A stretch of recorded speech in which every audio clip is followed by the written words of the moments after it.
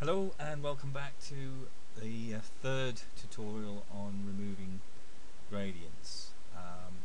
And in the first one we looked at using the gradient tool as well as creating a star layer to protect your stars.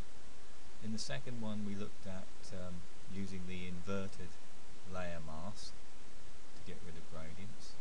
And in this third one, this is another method of getting rid of gradients, and this is using the blending mode darken to get rid of gradients as well. Sorry, no, the blending mode difference, not darken. And what I've done here is I've got the gradient removed and how I want it to finish up. And I've used 3 layers to do this. So let's just begin by removing the 2 layers I've created and have a look at where we started off from. So what I'm going to do is I'm going to completely scratch those ones out. Right click, delete layer, select, right click, delete layer. So we're just back with our background. And then I'm going to right click this time, duplicate layer, and pressure enter key for OK. You can drag it down there to the icon if you want. Or if you're really feeling adventurous, you can go right up here to layer and do it from there. But that's just the quickest way of doing it. Okay, so we've got our gradient and we want to get rid of it again. So what I've done is I've just created a new duplicate layer of the background. And then what I'm going to do this time is I'm going to go over to the clone tool, which looks like the clone stamp tool here, and select that. And then using the Alt key, I'm going to select in the area here where it's a nice even darkness, and just press Alt and click once, and that selects that area. And then I'm going to start painting with that over the gradient area at the top here. The idea is to get it to look just like it is down there at the bottom. So we can click in that area there and start doing that. Now I know what you're thinking. You're thinking, wait a minute, it's painting out the stars and everything. What's going on? All will be revealed. Just going to keep painting that. And over there. Just Alt click again there to get another. And again, just another that one. And again, and the idea is you just keep going around. Get rid of the nebula there. So I'm alt clicking on the area that I want and then just painting.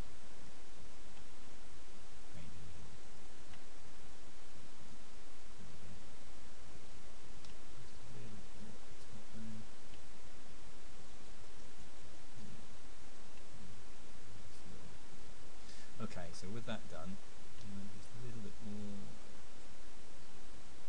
It's not going to be efficient, isn't it? Just one more cast. Just one more. Anyway, so there we go. Nicely all even the way I want it to be. And then what I'm going to do is going to give it a filter and Gaussian blur.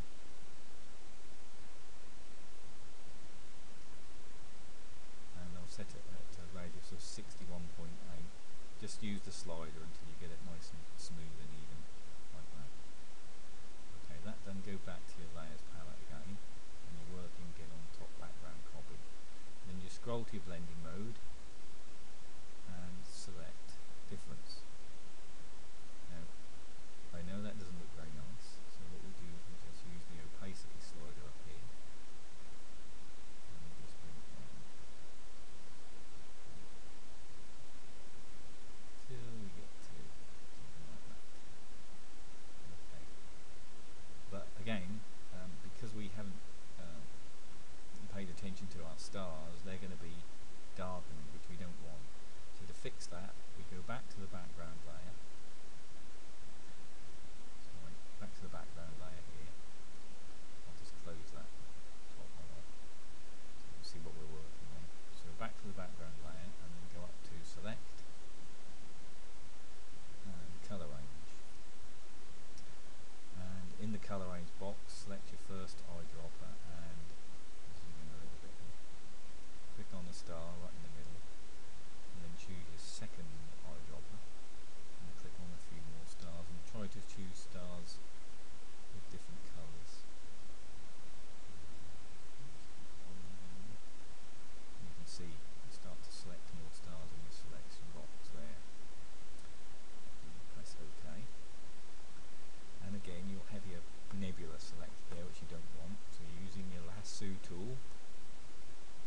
pressing down the Alt key, you simply go around the area that you don't want anything selected on. Give that go, and we'll deselect that. So I'll zoom out. As the stars selected, one last thing to do, you need to just make the selection around the stars a little bit bigger. So we go up to select, modify, expand, and expand by 3, and then again select, modify, and feather the radius by 3, and then you're done selecting your stars. So the next stage is to create a duplicate layer of just your stars. So to do that, we go to Layer, New, Layer via Copy, and we'll place a layer there, which is your stars. So if I click on the top layer as well, there's our gradient removed, and we have our star layer. If we just click on our star layer, which we've got here, and we go up to Image, Adjustments, and find Hue and Saturation. If we bring up the lightness, you'll notice we can lighten our stars up. We bring up saturation, saturate some of the colours in those stars. If we bring up hue a little bit, and say OK, we have very quickly just brightened those stars. If I click that off, you see what I mean. So there's our stars back in shape again. And when you've done all that, what you've done here is with your background copy, you've applied your clone tool, clone. Oh come on, Mark, your clone stamp tool. This is what happens when you do astrophotography. You stay up all night long and get tired. Anyway, so you use your clone stamp tool and you smooth out your background and then apply Gaussian blur as I've showed you in the beginning how to do that, and then you can use your star layer. Another thing you can do with your star layer as well is to apply, go to Image, Adjustment and Curves, and you can use curves to dim that down a little bit or brighten it up, whatever you want. Okay. So there we go, that's the third method of dealing with horrible gradients.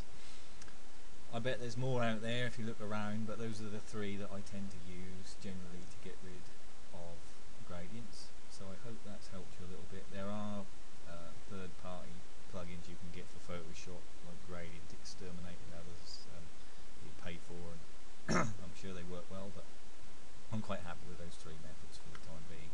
So I hope that's helped you out, and if I do any more tutorials, I'll post them up for you to have a look at, but that's it for now. Thanks for listening. If you need any help, astrocaster.blogspot.com, and I'll be happy to help you out. Thanks for watching. Bye.